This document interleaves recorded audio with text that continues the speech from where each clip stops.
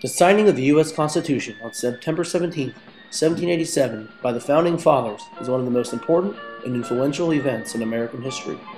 Since 1952, citizenship has been celebrated on September 17th in commemoration of the formation and signing of the Constitution of the United States.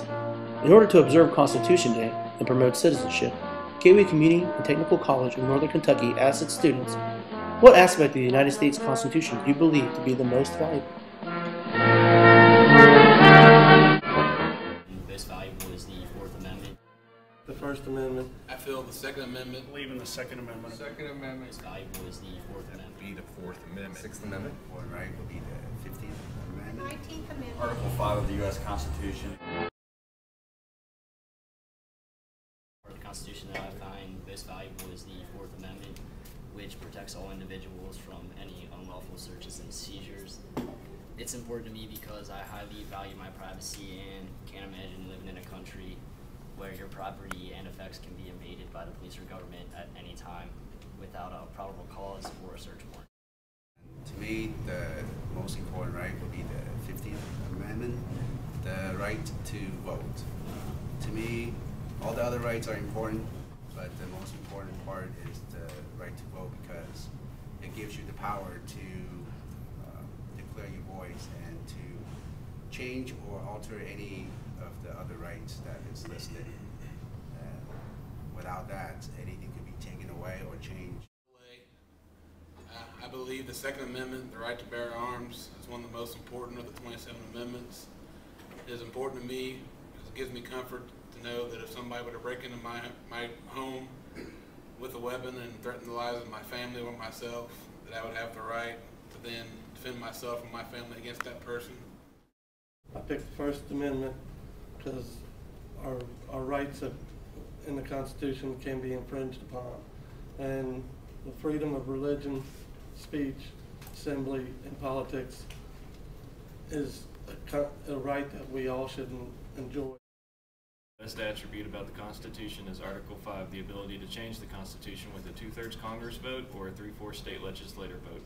Without this, America would be far different. For starters, if you were not white, male, 21 or older, you would not be able to vote.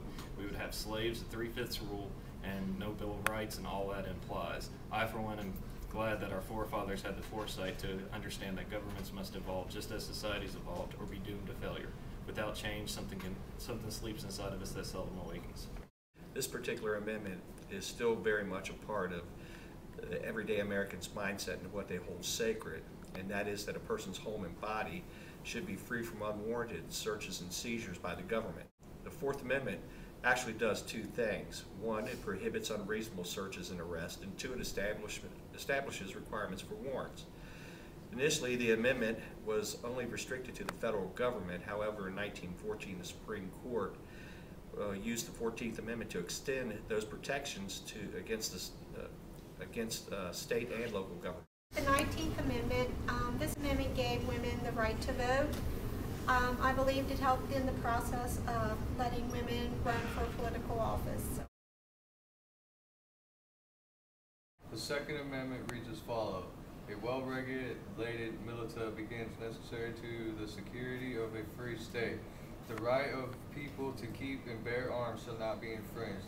This is the most important amendment of all in my eyes. The reason I believe this amendment is so important is because the right to bear arms is what America was founded on. I'm speaking on the Sixth Amendment. In all criminal prosecutions, the accused shall enjoy the right to a speedy and public trial. This, to me, is one of the most important parts of the Constitution in this day and age, due to jails and prisons being more overcrowded than ever. I think Article 5 of the U.S. Constitution exhibits both brilliance and excellence. Essentially, when the document was written, the founders provided a way for us to make amendments and the process for doing so. Essentially, they were saying that we're not too good to know that we're going to need change and development.